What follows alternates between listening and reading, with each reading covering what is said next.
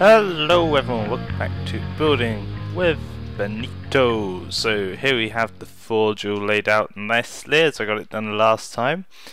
I've redone the sort of lava flow area so it's a bit more stone brick. You know, it's a bit more mixed in now and I think it looks better. What I did last episode, you remember I was trying to make this water trough here and it was too big and all that. And I realised, you know, it looked a bit silly so I got rid of it. But I didn't realise something really obvious. One of my subscribers, Dejerv, I'm not sure how to pronounce your name, sorry, but he sent me a image of another forge, and it had a cauldron in it. I was like, why didn't I think of that? It's so obvious. So yeah, thanks to Dejerv, or however you pronounce your name. I don't know if I want it there. We'll leave that there for now, but you know, it's just an added touch that you would logically have. You know, you get your molten metal, you forge it, you then temper it, and then using the fire to keep it heated, and put it out in the water. So, very good, very good. So, I did a bit of exploring off camera because I was looking for some jungle wood, which I have now. So, I went and got a load of jungle wood. I've done a bit of mining, as you can see, so what I need to get is, where is it? There it is. While I was out getting the jungle wood, I also got this cocoa beans. And that was the main reason I went on this little trip, to get the cocoa beans. So I'm just gonna put this here. I'm gonna grow cocoa beans on it for now. I'll make a proper place to grow these later. For now I just need something to grow, because I am playing in the most recent snapshot. I completely forgot to mention these are now dyeable. So, whoops. There we go. Ooh, one more. There we go. So these are now dyeable. These are baked clay blocks. So it's something I really want to try and do. Get a bit of variation in the village, the slummy area. I could change these ones here, around here, to be a slightly different colour. Just while I went and got the cocoa beans. But while I was on that little adventure, I found a desert temple. So I went way over that way, like 2,000 blocks that way. And I found something in that desert temple. Ha, goat Hosama. So the issue I'm having is, I'm pretty sure when I started this road I put extra large biomes on, and in regards, that was a mistake. Because I need to go 2,000 blocks just to get out of this extreme hills biome. So the odds of me ever being able to find a horse to use those saddles with, pretty low indeed. Oh, I don't need this jungle wood anymore. But yeah, so I have this armor. I'm not gonna look for a horse anytime soon. The thing I've noticed is, as soon as the horses came out, everyone sort of switched over to doing either Western style or saloon style, or, you know, all their builds are now. Whoa, that was quick. All their builds are now suddenly revolving around these horses, and I don't want to do that. I want to stick with my plan. Get the sky sort of city done. And I've got some plans. I've been sort of inspired with some people who I play with and who are watching YouTube. And if we just go up here quick, I mean, we've got these simple little huts, and you know, these are basic for me. Ooh, skeleton residue. So these are very basic even for me, but if you look at the way I've done that building, it's sort of, for me it's new, having this like designed wall edging, and that's new to me, because most slime builds used to be more like this, where you have a single flat wall that has everything on it. So you can see we've got brick, wood, and more brick, bit of glass. So this was my building style. I'm trying to move away from that into some more detailed things. I mean, obviously it's easier with certain things like on the Feed the Beast mod pack. You got micro blocks and all that, so you can do a lot more. But we don't obviously have that in vanilla. So what I'm planning to do next is, I want to build a sort of research tower, and I want it on one of the hills to size. Let me just turn my view distance up to far, and I can get an idea of where I want to put this, because I want it on a hilltop. Maybe over there might be a good place. Over there is where we have the skeleton spawner, so I could do something over there later. Maybe up there. I just want to get a good view of it, because what I thought of doing is using this this baked stone to make a sort of white tile or a light coloured tile to go with some quartz. So together that would sort of, how's this looking? Because it's sort of flat around here. I could build something quite big, because I want it to look like scientific. So for those who played Bioshock Infinity, that's the sort of theme I want to go with, you know, early 1900s. So yeah, maybe around here, because that's obviously going to be the main tower that leads up to where all the Sky Islands are. Or I could put it behind there so it's out of the way. I think here might be good if I do some terraforming. Right, let's go grab some supplies and we're going to do a sort of basic layout. It's going to be like a sort of lab. That's going to be how they research the technology to get things actually floating up in the air. God, those grow quick. So what we're going to do is grab these for a start. I'm going to have loads of them at this rate. I need to make an automated system for this. But yeah, we'll come through here. I will deposit these. And thankfully I've got a bone on me. I need some hardened clay. And to dye hardened clay, you just put 8 around a block of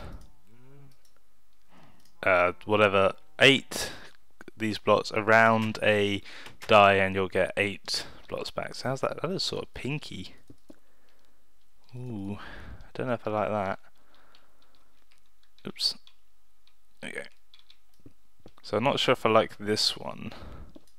And I'm not sure if you can dye them back. So let's have a quick look at that. Let's get a bit of ink sac. Let's see if it will go to like grey or if it will just go to black. Okay, so it looks like once they're dyed, that's it.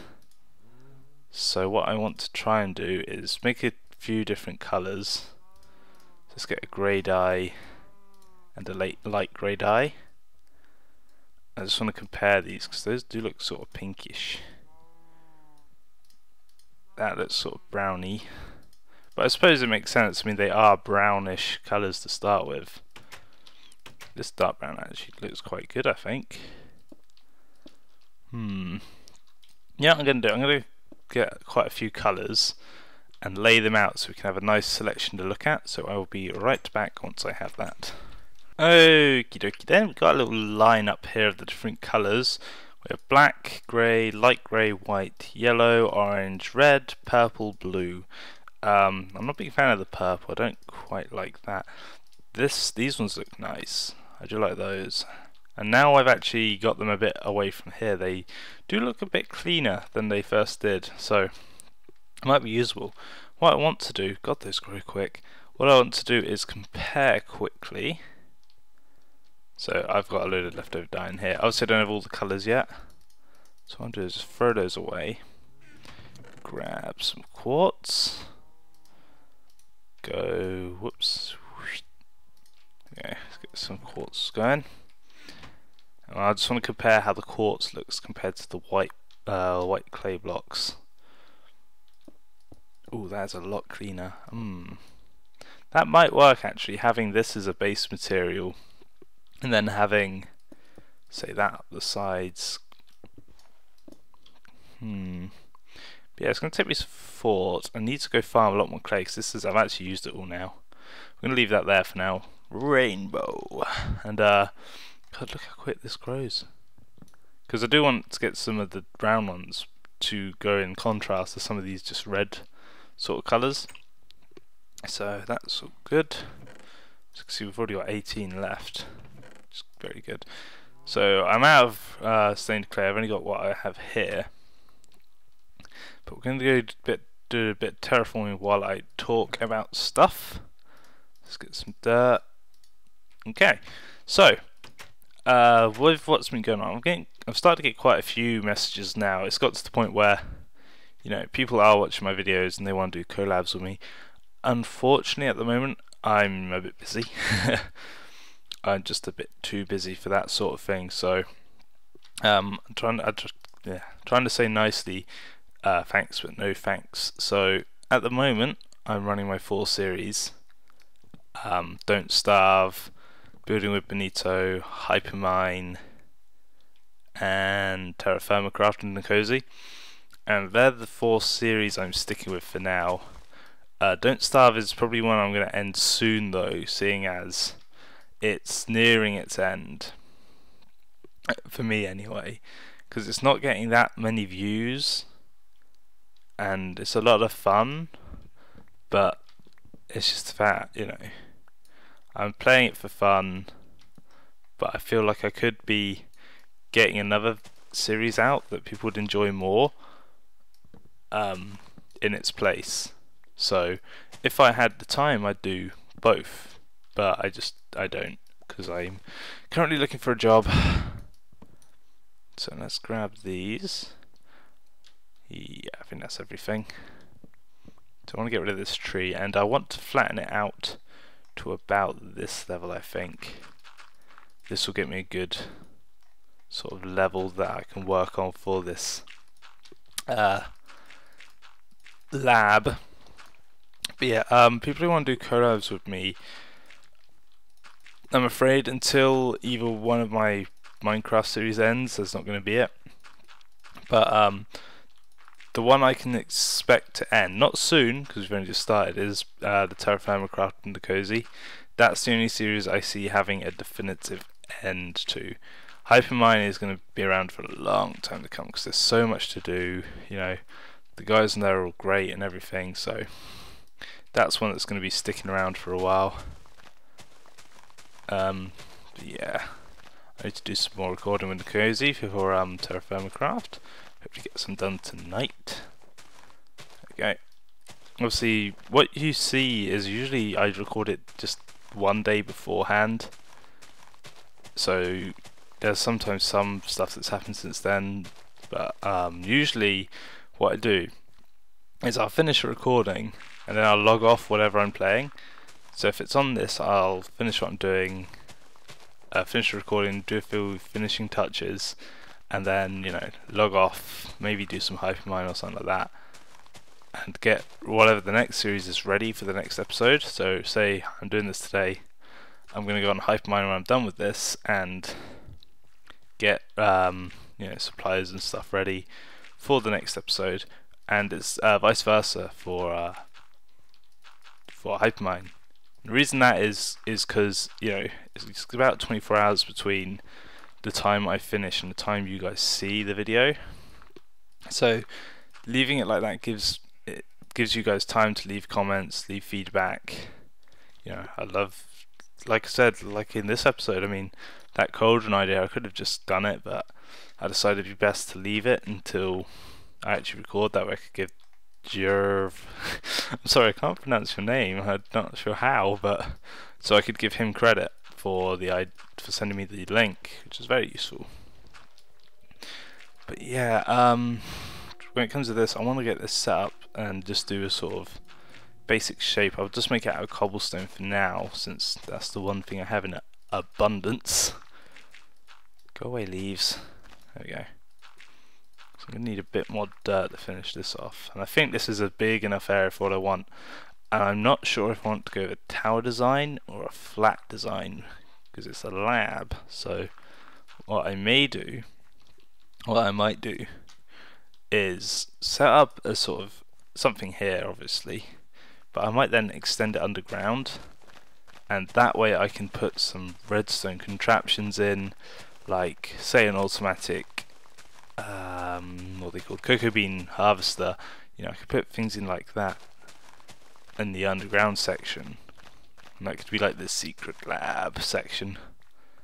But yeah, it's just a matter of trying to think out what I'm gonna do, because like I said, I'm trying to focus more on my building in this series. There's a lot of stuff. Just grab it. There's probably going to be a bit of wood left in there, isn't there? Yep, there it is. Can I get it? Nope. Let's go get that. There we go. And let's get the shovel back. So I need a new shovel soon, looking at it. I enchanted an axe yesterday because I noticed I was getting quite near to level 30. So I just went down to the skeleton grinder and farmed a few more levels to get the axe. And probably the best axe you can get, really. Efficiency and unbreaking is really all you need. And then the silk touch just means I can use it to farm leaves or something as well. Don't know if I can get ice with it, that'd be worth testing. But there we go, that's all terraformed. Let's go grab... Ow. Let's go grab some stone so we can do a basic outline for the lab. God, those grow so quick. Not even gonna bother, I'm just gonna leave them. Right, I need to eat. Deposit this wood. Deposit the plants. Get rid of this. That's a plant. Get rid of the zombie flesh. Okay, so I need a load of cobblestone. That should do. So this is just going to be doing the general outline today. It's mostly a talky episode rather than a buildy episode. So let's hop up here again. I need to make a sort of pathway up to here as well. If I do extend it underground, I might put a little entranceway down there or something. That would be quite cool. You have all this security. Yeah, just have no way in up here. Have it only accessible from down there. That would be quite cool. So let's say we have the front wall here. Let's say this overlooks the whole thing. Okay, so let's bring this 2 out. Yeah, that's right. Oh, why does it always have to be nighttime? Okay, so let's just bring it out like this. I just want to give it a bit of a shape to it that's not just square.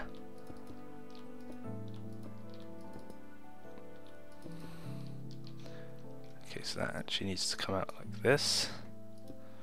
So this way I can put different shaped rooms into it, and I think that would be a good idea, rather than just having it a solid square, because squares are too easy at this point. Gonna have to terraform this a bit actually. Let's not terraform it. Let's run it along here. And we'll just expand it when it gets to about here. Actually, yes, have it go out like this. There we go. So yeah, it's got a bit more randomness to it now. And we can add some various rooms in here. I don't like this, this is too straight. I'll have to do something about that wall. I might put the story down. That looks quite cool actually. You can see all the lights starting to show up now and the builds, which I think is going to look quite cool. I think, yeah, if we go with a flat design with this, I could make, say, this section here I could make this section here into a tower above it. So let me change this area so it's sort of more square. Let's just count 1, 2, 3, 4, 5, 6, 7. 1, 2, 3, 4, 5, 6, 7. Okay, that's an easy fix though. Okay, so all we want to do is change these. So it's at 7 aside. Then this needs to be lined up to here. Take that one out. Let's go 1, 2, and I'll move this out 1 more. That way that area is more squared off, and I can actually turn it into a tower. And then we'll just bring this out like this. So I need to get rid of this bit of hillside. Fill this in. So yeah, if we look at it like this, we got 2, 2, then we could bring this 2, that's 1, 2, 3, 4, 5, 6, 7, 1, 2, yeah. So there'd be a sort of tower on this part, you know, maybe with a lightning rod or something cool like that. But I'm just sectioning it off for now so I can get a good idea where things are going to go. Then we could say have this be a separate area. That could be a room for stuff. Still a bit iffy about this bit. Problem is that bit goes out and this bit doesn't, which is what's throwing me off. This bit obviously won't be this square. We'll change that when we get to building it. For now, I need to go farm a load of clay, and I need to go farm a load of quartz as well if we're going to do it that way. Quartz fences would be awesome, but I don't have them. Because I want this to be the first proper looking building, and I haven't actually done the modern theme before, so it'd be quite a challenge. Can you see it? Hello? Go away. I haven't done a modern theme before, so it'd be quite a challenge to do. I think I'm going to leave it there. Just a short video today, because I've got a lot to do. I might, if things keep up the way they're going, I might end up putting 2 videos up a day. So let me know what you think about that. If I put up 2 videos a day, would you like it? Would you watch them? All that. What would you like to see most? And yeah, just stuff and things like that. So thanks for watching as always, and I will see you all next time. Toodles.